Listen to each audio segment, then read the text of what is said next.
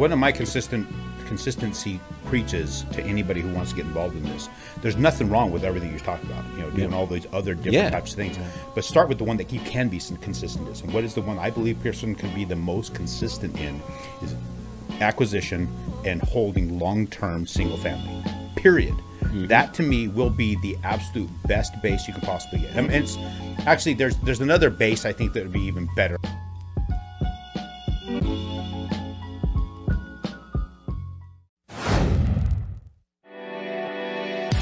You're listening to the AZREIA Show. If you're looking for quality real estate investing information that you can trust, you've found it. Stay tuned and join the tens of thousands of members that have already benefited from AZREIA, your home for education, market information, support, and networking opportunities that will advance your real estate investing career. Hello, AZREIA family and everyone across the Western Seaboard. It's your boy, Marcus Maloney, and I have our Executive Director, Mike Del Prete. Hello. And this is the AZREIA Show, and welcome to the AZREIA Show. On today, we want to talk with Aaron Chapman. If you're familiar with AZREIA, you've seen Aaron on our stage before, but Aaron is a lender and has been a lender for over how many years? Over 25 years, right? 1997, so whatever that adds up to. I don't even want to do the math right now. So before some of you guys were born, Aaron was already in the industry doing deals, right? Yeah, not to date Aaron, but that's who you want to hear from. You want to hear from seasoned investors, lenders, professionals. So Aaron, man, how are you doing today? I'm doing awesome, man. Being able to come in and hang out with you guys again. Yes. When is it a bad damn day? We're hanging out with cool-ass people that know what they're talking about. They're all for the exact same objective, which is to help you guys that are listening become something more than what you are today. And it's not because you don't want to be. It's because maybe you just don't know. Yep. We'll just let them know how. So Aaron was on our podcast before. We're not going to go deep into his bio and everything like that. If you want to know more about Aaron, go to episode 91, From Cattle Rancher to Property Powerhouse. That's all about Aaron's backstory and everything like that. And I suggest you go back and listen to that. That way you have a clear perspective of who this guy is, because he's very, very powerful. And by the end of this podcast, you'll know how powerful he is. So Aaron, man, what are we talking about today? Well, number one, you just set the stage. Now I got to be all powerful. Be yourself, man. Exactly. I mean, it's like going off like a silverback on coke in here. But so what? Well, one, the real estate powerhouse situation, it really just comes from something I like to tell everybody. It's like good judgment comes from experience, and experience comes from bad judgment. You get to learn a lot of things when you're doing the same thing over and over again since 1997. It's not necessarily what I did personally. It's what I see other people do. I've had the blessing of having tens of thousands of clients. My database is pretty damn extensive, and that's only been tracking since since after the crash 2008. So you start to see what decisions people made pre-crash, what decisions they're making post-crash, and then what decisions they're making now, which is literally starting to lead up to some of the things that led to the crash in 2008. Yep. So our whole goal is to bring data to others to help them to see what's ahead of them, what are they experiencing, and what could be the possible outcomes. Think through your outcome before you make your decision. There's a lot of shiny objects out there. Oh, yeah. But unfortunately, the shiny objects are only going to benefit one side. They never benefit all sides. Mm-hmm. You get to the really boring stuff, it benefits all sides. Yep. And it's one of these things I try to tell all. It's amazing in business. So many people treat business like war, right? It's like we're just going to go out and fight this whole thing, and it's like I'm going to try and win at all costs. But war is not everybody. One side wins and one side loses. It's who can take the most devastation and still be standing. Mm-hmm. That's not a good business model. Right. So when you're out there trying to benefit everybody and lift everybody up, everybody wins. Everybody wins. Yep. Right? I mean, how is that a bad thing for everybody to freaking win instead of one person having to win? There's no such thing as one person winning in business. And that should be the goal, right? For everyone to win. And one of the things that you said that was very, very key is you said consistency, right? How powerful is that word consistency? And for people in the industry either getting started, why should they be consistent in one area versus, like you said, you see people start this and then they bounce around and they go from different things. Have you ever read the book by Napoleon Hill called Outwitting the Devil? Mm-hmm. Amazing book, right? Yep. I mean, I read Think and Grow Rich, and that was a great book. And then I read Outwitting the Devil. I'm like, damn, that's even ballsier than what we were seeing in the other. And there's a part in there, and anybody who's not read it, guys, get it.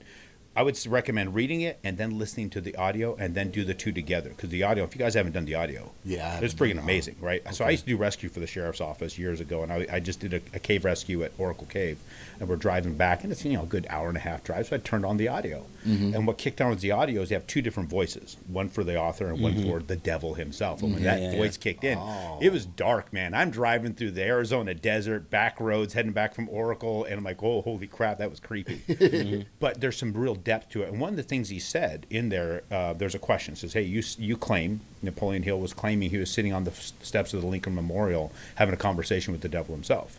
That right there is a powerful statement itself. Yeah. And he asked me, you said that you can control 98% of the population. How do you do that? He says, by influencing them to drift. So that leads right back to your question. Yep. So being consistent.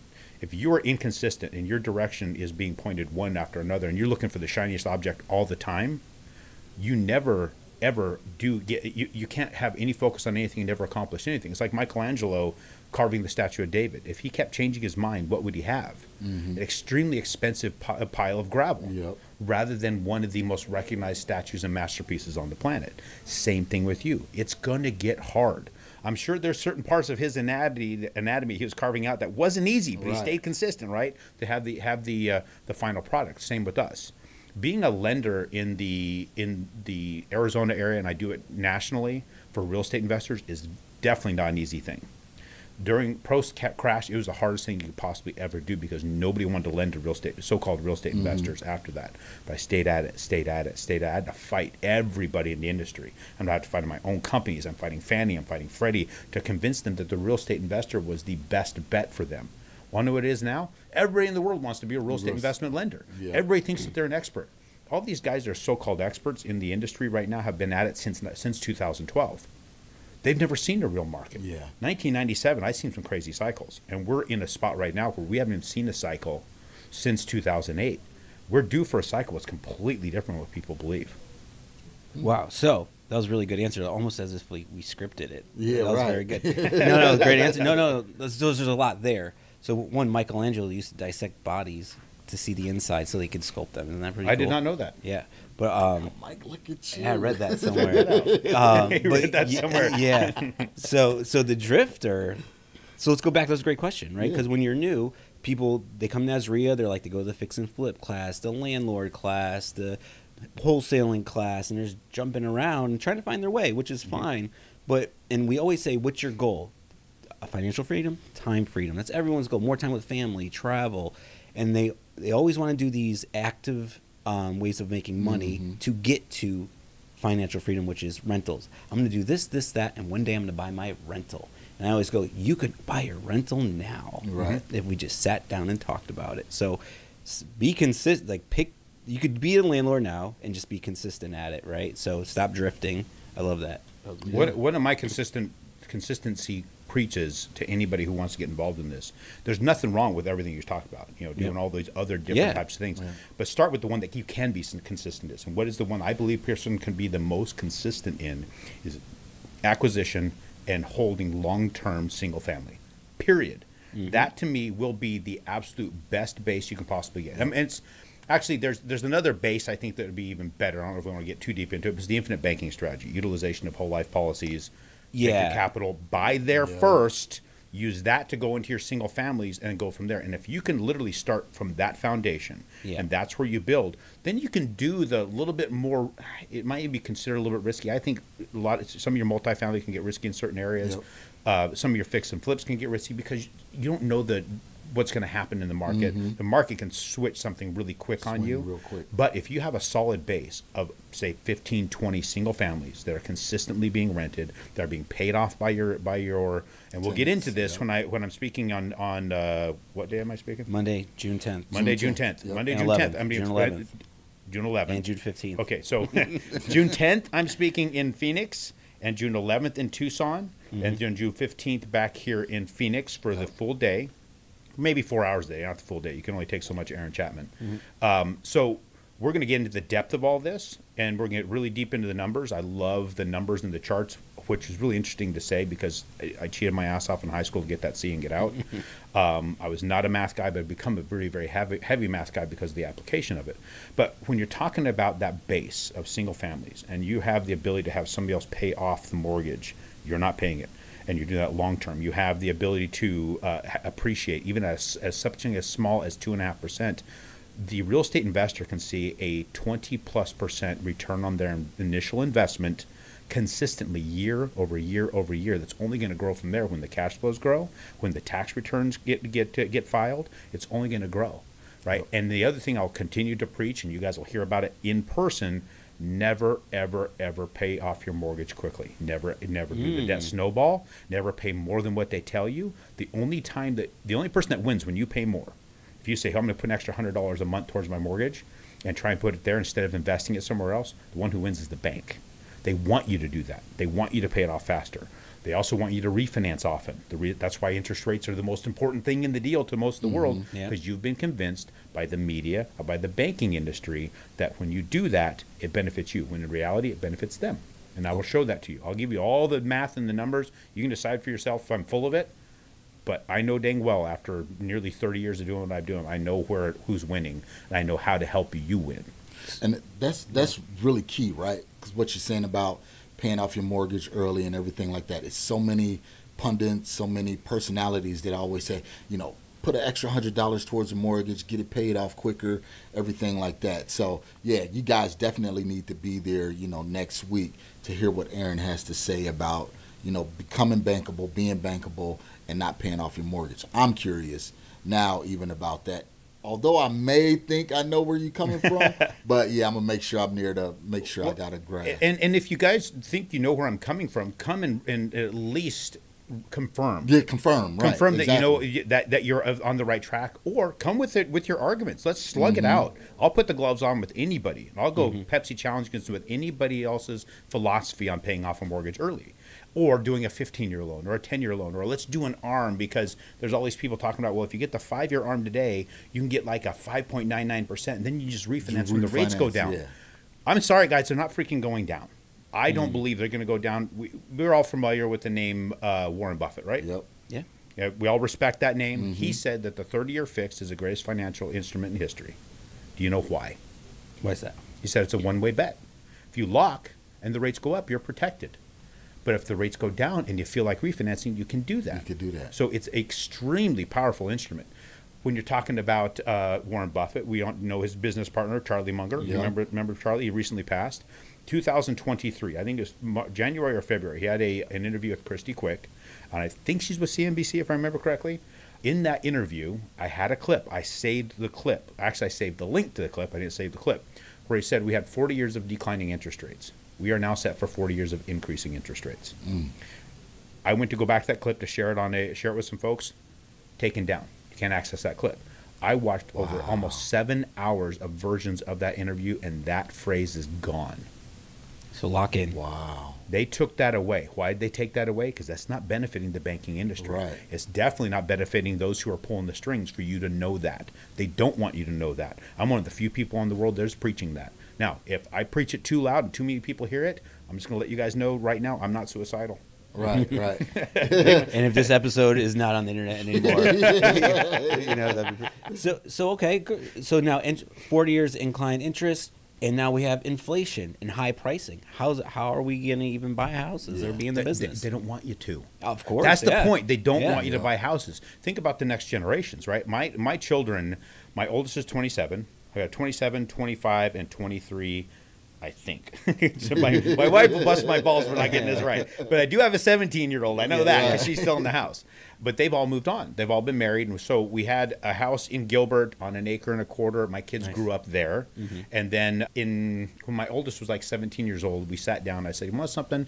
We need to figure out how I'm going to help them get springboarded into life. Yep. So I sat them all down. I opened up the books. This is how much money I make. This is where we're invested at. These are all the things. And I want you guys to be involved in it going forward. The first question that came out of all their mouths when they saw what I was making and what we had, then why do we live here? Yeah. Right? I said, because you're not going to have a different experience than I had growing up.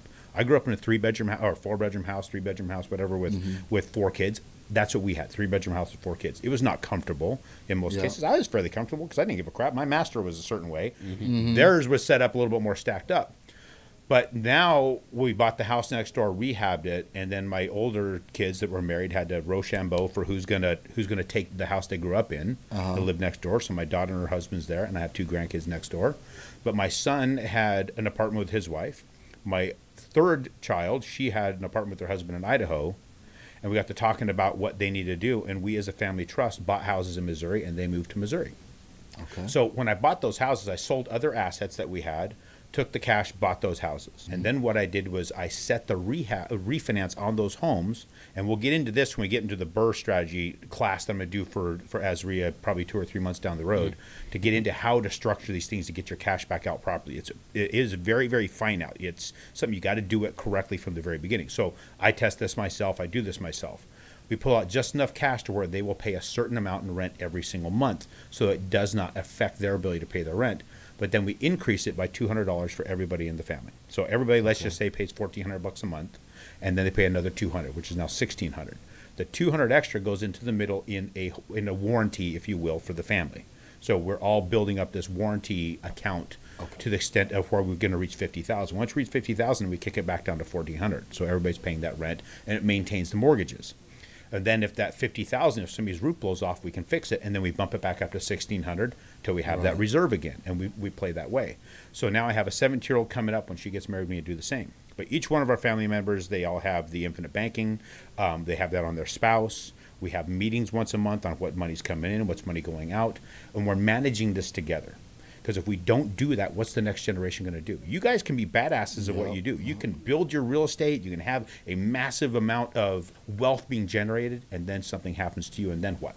Massive death benefit comes in. You've got 20 houses. The kid's like, let's go buy Ferraris. This is going to be awesome. You need to have them involved now. So you talked about how you wanted to build your business to make all this money so you can have time with your family. Just involve them in it now.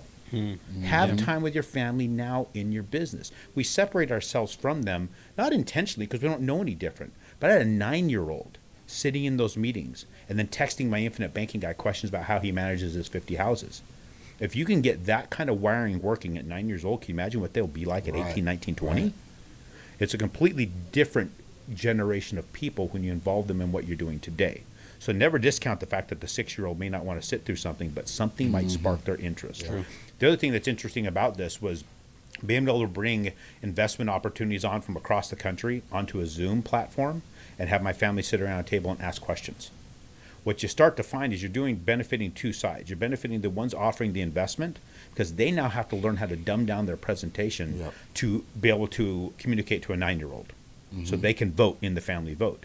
But also the 9-year-old and the 15-year-old and the 17-year-old has to up their intelligence enough to ask intelligent questions. So you're benefiting both sides.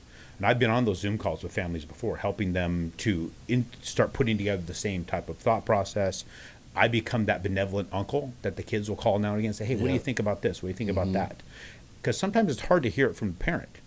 Right? We're so used to them telling, don't do that without an excuse or a reason. Well, now you get to talk to somebody else who has a reason to give you a reason, and it changes everything. And I think we have a massive responsibility to change the next generation's thinking, to change the next generation's ideas of what is real and what's not, and to help them see how much is being dumped on us that's completely fictitious and pushing us a direction to be slaves to the engine, not to creating the future for ourselves. And that's very good, Aaron, because that's true legacy building. That's true wealth building for generations, right? Because everybody throw out this word, generational wealth, but they're really only thinking about themselves and what can they pass on to their kids. But if their kids don't have the foundational elements and the basic elements of what to do when they inherited all of that stuff, then it's not really true, wealth. So, good question. You were speaking on mathematics, right? You was talking about, when you was in school, you wasn't a math guy, but now you're a lender. You see the purpose and the reason for the mathematics. Speak to the people that don't understand the reason why they need to do the foundations of single-family rentals or whatever, versus fix and flips or wholesale transactions or whatever. So wholesale transaction, fix and flips, those are all great instruments. You will learn more in the ownership of things long term on how to be better at the fix and flips, how to be better at these other quick transactions, than how to set up your capital correctly.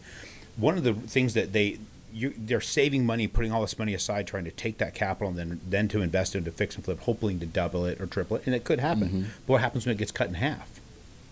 Right now, you're back at that drawing board again. And the problem that you have when it gets cut in half is like, man, I just spent years saving that, and I got years again in an inflationary environment. The cost of housing's only going up, and I don't see it doing anything but that. There's going to be some pockets that are going to drop. I'm going to have these people from Florida or from Texas saying, whoa, wait a minute, we're seeing a drop over here. Yeah, because you had a freaking influx of Californians like none other, and then it paused. Well, we don't have enough people pushing the price up. It's going to drop, but it's not going down from what it was before all that rage, right? It's still high, still extremely high. So it dips off of a peak. That doesn't mean you're not still having an overinflated house price. But when you're talking about buying something long term, you set that price. That value of the house is set at the day you bought it, and it continues to compound while somebody else is paying it off with your mortgage. And then you have that base of like you said, legacy being built. You know, the definition of legacy, I think, is incorrect when you start looking at what anybody defines it as. It's money being passed on. It's not money; it's knowledge being passed on. Unfortunately, we have put a monetary value to legacy. And it's not a monetary value.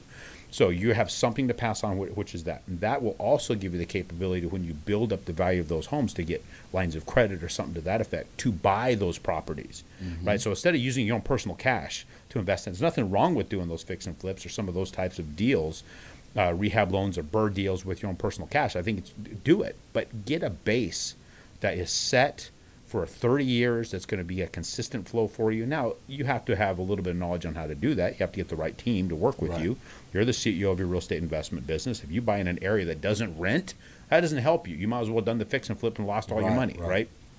But if you buy something and keep it reasonably rented the entire time you own it, and you can raise rents on it and it appreciates at least 2.5%, you're going to do very well. You will hand off something to the next generation that nobody else in your family's ever done. You will be that change. You know, the Rockefeller name was nothing before a guy named John D. Rockefeller, correct? Nobody knew that name. Nobody gave a shit about that name. But then you have the one guy who changed it all. Anybody listening to this right now, you can be the one guy who changed it all. You can be that person. You just have to decide what you're going to do and how to go about it. This is my belief. You have to get your own beliefs in place, is setting up those single families first. And the best way for me to even articulate that is that's why the hedge funds are buying the hell out of it. They're trying to turn us into a subscription-based economy. And if you don't believe that, look at the New York Times. They're putting it out right now that you make more money renting than you do buying. You're on the AZREIA podcast for a freaking reason, because you know that's a lie. Well, let the rest of the world believe it. When the crowd's running one direction, you go the other. The difference we have right now, we know where they're going to intersect us. If we can run ahead and intersect where they're running, and they become your subscribing to you, right? In a subscription-based economy, you're either subscribing or you're offering the subscription. You get to be offering the subscription on the heels of the hedge funds. They're spending billions of dollars to advertise what you need them to advertise. You don't even have to advertise it. So I've heard rough stat, 65% of like the single-family rentals in Maricopa are the mom and pop, right? So then now we have the inflation, the high rates, the hedge funds, like everything you've been covering. Now we have. Last year they proposed 25 anti-landlord bills. Okay, who's that hurt? It hurts the mom and pop. You know, longer evictions and so on. So that comes out of our savings, our retirement, right? So it goes along with everything you're saying. And then was the stat about how many hedge funds bought how many houses? They bought 44% of the available single families last year. They anticipate by 2030 they could control 60% of the available single family housing. As far as rentals are concerned. Now, you're right about the statistic of mom and pops. They own the majority of them. I've actually had more than one opportunity to sit with members of Congress and members of the Senate and explain to them that their bills that they're proposing, who they really impact, because they think that they're on some holy crusade to stop the hedge funds from taking over. But the problem is how it's being written only benefits the hedge funds. They don't realize that the largest percentage of the single family houses that are made available to rent are by mom and pops. And I had one of them, I think it was Maxine Waters, I wouldn't say chief of staff, but one of her aides, chief aides, where she's like, wow, wait a minute, that was, and I could be wrong on which one it was, because there's a lot I met with. She's like, yeah, that's my grandparents. They have like 5 single family houses. It's like, do you realize that 70+% of that statistic you offered are controlled by people who have less than 5 homes? Yep. When you start putting that kind of control, you're literally destroying people's future. And so they want to have 401ks and IRAs and Social Security for all these people to be able to make have a retirement on. Those are being destroyed. People are cashing those in to buy real estate, and now they're going to create legislation to hurt that real estate. So that's where we have a responsibility to get involved in our local elections too, not just to vote, but go get in front of these people and start having conversations. And I think we as our group here, I'm sure could stand to have a little bit more conversation about how do we get in there to our local folks and start busting some balls. We have to. That's one of the part of the existence of AZREIA is we always spoke on behalf of the small real estate investor, and more than ever, like they're changing the messaging out there, like you said. So being a renter's nation, right? People would rather just travel and own a home. I think all these messages that are going out there. So it's changing. So we have to speak up on that. Anyways, man. And let's explore that for a second. Yeah. Let's say it does become a renter's nation. Let's say that people would rather travel than own a home. Yep. But how many percent what percent of the population would rather own a home and own multiple homes and become the landlords? And then let's talk about this. When you're talking about a person that owns 5, 6, 7, 10 properties, how is that person compared to a corporation that owns thousands of properties? Right. When you're talking about somebody who's down on luck, having a hard time paying rent, and they're ready to negotiate. I got a person out in Missouri right now, because of seasonal parts of their job, they have times where they have to split their rent up, and maybe they're a little bit late.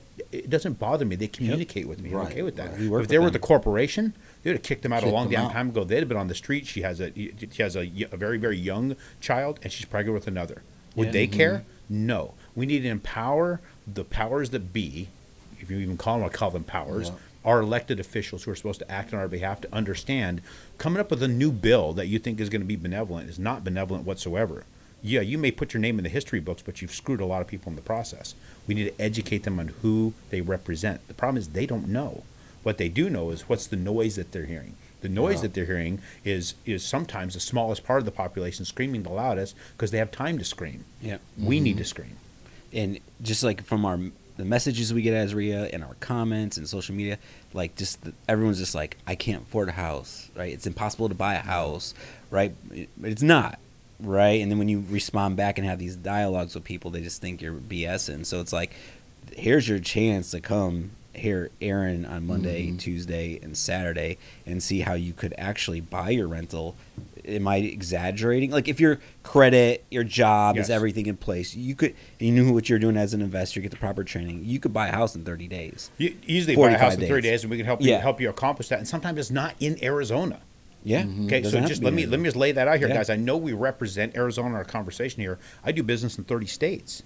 I've got connections all over the planet. I've been doing this for a very long time. People ask me where I live. I says seat 3D of American Airlines. My ass is in the air all the time, visiting different markets, talking to different operators in those markets. Sometimes you got to go to the South and the Midwest, but you got to get started somewhere. Arizona is one of those really interesting hybrid markets that sometimes is not the best market to buy in, especially for somebody starting out. Let us help you get started. And then you'll get where you need to get. It may be slower, it may be interesting steps. It may not be the steps you thought you would take, but they're steps that you need to make. So on the 15th, Saturday, June 15th, 9 a.m. here at the AZREIA office, so we're talking about how to become bankable, how to look good on paper. So someone that's, maybe they have some rentals and maybe their credit's not right, or they just don't know what they look like on paper, or you're brand new, you don't even know what that means, right? So what are you going to kind of cover on Saturday? Well, I'm going to get into the depths of how do you get financing. What are you looking at as far as your income and your assets? I'm actually have underwriters there in the room with us. Oh wow! Okay. So that way we can ask deep questions. It's not just take Aaron's word for it. I got people who've been, one of the underwriters that they're going to be there. She's been doing this since 1982. Wow. She's probably be pissed I even said that. Another one's been doing it since 1985. these women have been working with me for a very long time. One of them, she's been working with me since 2009. Great. So we have a long history of working with investors, a long history of helping people get qualified, and we know the nuances of what's acceptable and what's not. I've had my hand slapped 1,000 times. I've been audited. I've had those conversations. What's cool about that is you get to ask questions, and then they give you answers. So don't ever take an inquiry or an ass whooping as a negative, because then you're actually in a face-to-face conversation. You get to ask, okay, well, what was this? Where did I get this wrong? They get to explain it. So now you go, oh, now I can do this, and they actually let you know you probably have more capability than what you thought. So we can lead people to different directions. The thing of it is, there's a lot of it's going to be something you've already heard. I'm not going to have any magic smoke to put out there and poof you into some sort of all of a sudden bankable investor. It might take work. You may have put yourself in a position that you're going to have to unravel some things. You know, sometimes the best deal you do is a deal you don't do. Right. And so sometimes that is not moving forward now until you fix everything you've done in the past. But where we are, like I think it was Einstein that said, you are now where you are because of your best thinking.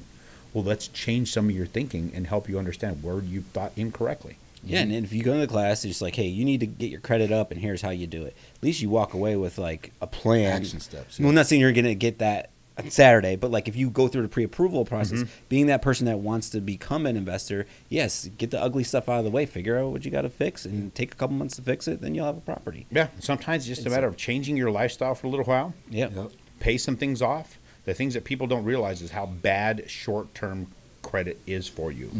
That's one of the worst things you can possibly get, especially in-store credit cards. Get rid of those damn things. Highest interest there is. Temptation to buy while you're in there. It's a instant gratification world that we're living in, and because of that, it is very, very harmful. So we'll get away from the instant gratification stuff and focus you on long-term. And once you get that into your mind and rewire your brain a bit, that you can start seeing yourself being able to achieve what you need to achieve, hopefully within 12 months or less. Because one of the biggest mistakes I see with people that's either looking to get into real estate or looking to buy their first home or whatever is they really don't know what their credit looks like because they're scared to look at what's on their credit, right? If you're scared to look at your bank account, your credit. That's the first. We got to fix that first. So you got to be able to face those hard truths, like Aaron said. You got to know where you're at, right? Because honestly, I just did this last week. I was looking at how much money I was spending on fast food because I was always on a go, going, and I was like, God, dog, I spent $450 a month in fast food. I can take that $450, put that in an interest-bearing investment, and let that money grow. Yeah. You know, so it's having those tough conversations and sitting down and evaluating where you are, doing an asset inventory on yourself and see where you are.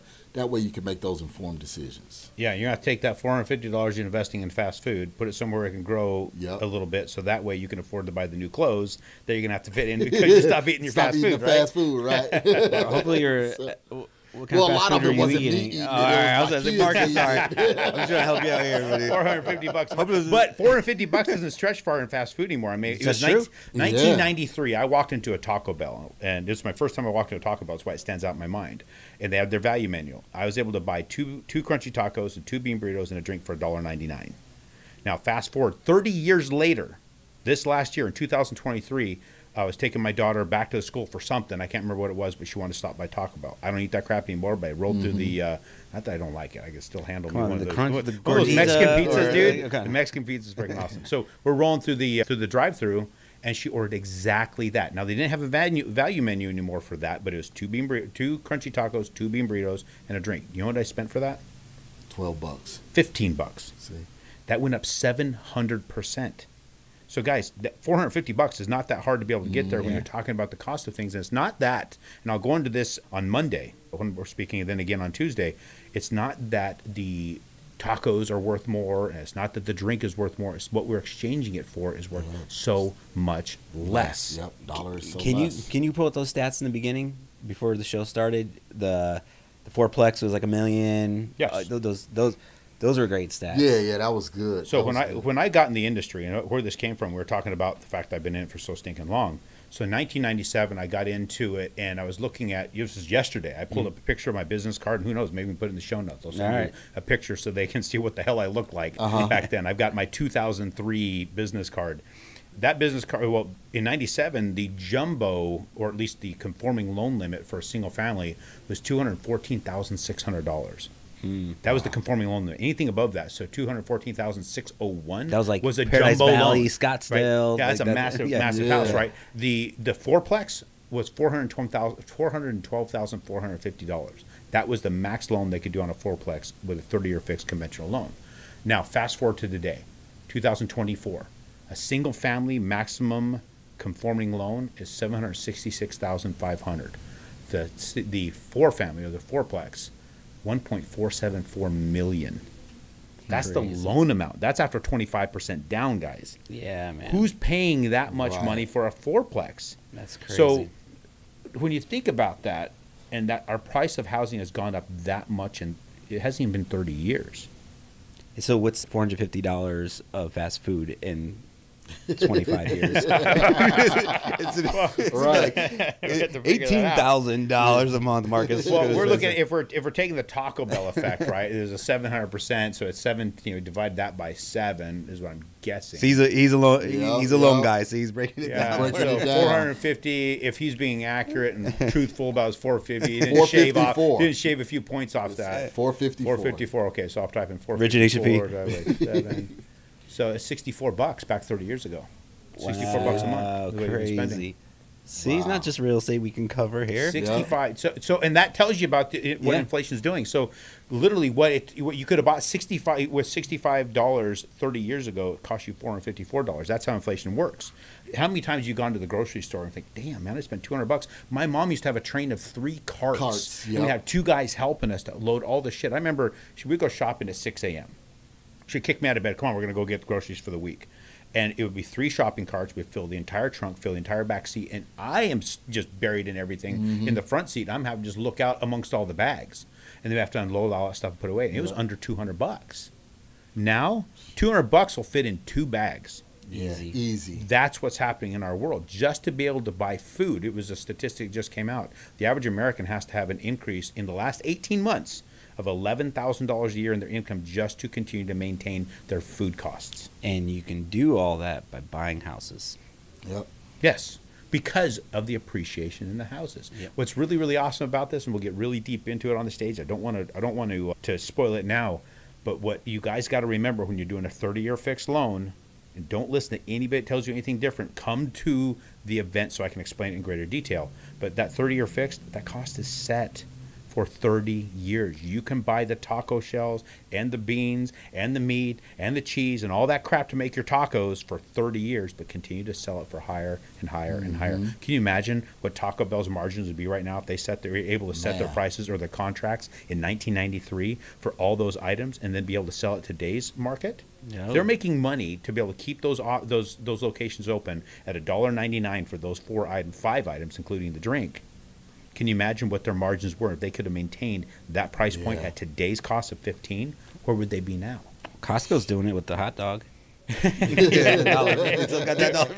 But there's also skimflation, so I don't know what's going on. Well, I don't know what's in that hot dog. Yeah, So you consider that. But think about that. Yeah. That's what you're doing with the 30-year fixed. You're setting your costs for 30 years Yeah. while you get to increase the rents and you get the appreciation on the home. That's true. So man. I don't love it. ever discount the value of setting your expenses for 30 freaking years. And what I'll do, so check Aaron out, the monthly meeting at Scottsdale, venue 8600, June 10th, Monday night, June 11th at the Tucson Association of Realtors, and then here at the Central Phoenix office, June 15th at 9 a.m., how to become bankable and look good on paper. You know what I'm going to do? I have a class we did. It's a 2-hour, it's a presentation, about a little over an hour. It's how to invest out of state, right? And it's, I bought 10 houses during COVID from my kitchen table in Cleveland from here, and wholesale 25. And whatever I learned, I put in this presentation. So, and it's the same thing as buying local or out of state, right? So I'll give that training video to anyone that comes to the bankable class, just so you have some education to go with it. And interestingly enough, I'm going to be in Cleveland in a month. You will be? Awesome. So, yeah, cool. So I got do business up in Cleveland with some guys out there. So I'm going to be visiting them. Awesome. So how about we do this, Mike, so they can get that free training when they show up on the 15th if they mention AZREIA Show. There you go. Okay, There so you go. I might mention it on Monday though. What? See, when I make things up, the team's gonna kill me. Dude. They're like, why'd you and Marcus just make up this whole marketing plan on the podcast? so just sorry, Molly. Sometimes Sorry, the best crap is made up on the fly, right? Yeah. We've made everything up we've said here. Yeah. So why gotta get? I don't even know what we're gonna do. But if you come on Saturday, you'll get the video. We'll figure it out. We'll figure it out from there. So guys, show up June 10th, 8600 Anderson Avenue, Scottsdale, for the monthly meeting. Hear Aaron. June 11th, he'll be down in Tucson at the Tucson Area Association of Realtors. And then June 15th, right here, Central Phoenix office, how to become bankable. Man, Aaron, thank you so much. Well, it was my pleasure, guys. Thanks for letting me come in and talk to the listeners. any last words? Anything you want to share? Last words. Well, when it comes to real estate, it comes to really anything. I don't know if you guys have seen the movie Rounders. Do you guys ever seen that one? Sounds familiar. Yeah, I remember hearing about. I know I probably saw one of my favorite movies. In fact, I made all my kids watch when they turn 18 because you get to learn that you're going to have a different one of those people in your life. You need to figure out who in your life you want to interact with and connect with and build relationships with. And it's a book about basically. I mean, it's a movie about poker, right? And there was a quote in there. And this guy says in the book Confessions of a Winning Poker Player, Jack King said, "Few players recall big pots they have won, strange as it seems, but every player can remember with remarkable accuracy the outstanding tough beats of his career." Mm-hmm. You're going to get your ass kicked as you're getting into real estate investing. It's just going to happen. Mm-hmm. Nothing we can do is going to just rain platters of lemonade and brownies on you. It's going to be a difficult slog through this to become successful. Mm-hmm. Nothing of value is ever easy. But there is huge value in the ass beating that you do take because you remember those lessons better. We don't remember everything we did to become very successful on certain things. You don't remember. Sometimes it's like what's interesting about being an entrepreneur, you are just working at it, and then all of a sudden one day it just works and you don't know what actually worked. It's not like when I was growing up on the cattle ranch or I was working in the oil fields. You got to see the progress of what you were doing because it was happening right in front of you with your hands. You don't see that in entrepreneur world. But you remember when you did something stupid because you have a scar from it. The scars are the most valuable things you can have. Our memory is one that works very well on things that hurt us. And I've got a story about that I won't share, but I'll probably share it when I'm speaking there about me as a 6-year-old in school. I still remember the situation when I was in school. In fact, hell, I'll just share the damn thing. Why not? So I was 6 years old. We went to a little Pentecostal school. I didn't go to kindergarten. They put me in a school that had from first grade till 12th, right? And I was only 5 of us first graders were segregated off and being taught by the pastor's wife. And we were going through the letters of the alphabet. And the way we were going through the letters of the alphabet in the 70s, they had the film strips, right? So it would have a little nursery rhyme, and when it beep, you go to the next frame on this film strip. And then we got to the letter M about a mule named Milton. And the way the limerick went, it said, "Milton the mule, he made a mistake. As he read a map, he walked in a lake." And it had this little film strip of this mule walking, holding this map, and he falls into a lake. Kind of dumb, but we remembered it, right? Well, me being me, even at 6 years old, I created my own limerick, right? And instead of Milton falling in a lake, I had him pissing in a bucket. Kind of dumb, but I was 6, right? The little girl laughed about it next to me, who I whispered it to. Well, the teacher heard it. She grabbed us both by the earlobes and drug us into the principal's office, which was her husband. He was the pastor. Sat us down, and I had to recite this to him. This guy was a really big man.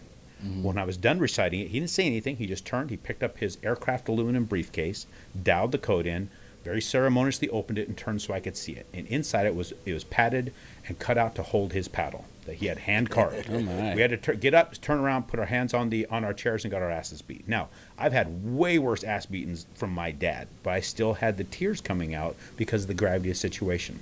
Now, let me ask this question of you guys. How many letters are in the English alphabet? 26 letters. Mike was thinking about it. Right. I don't want to take all the shine, man. I'm just like, give Marcus some time here. I'm hogging up the mic, Dude's like, I'm going to have to Google that.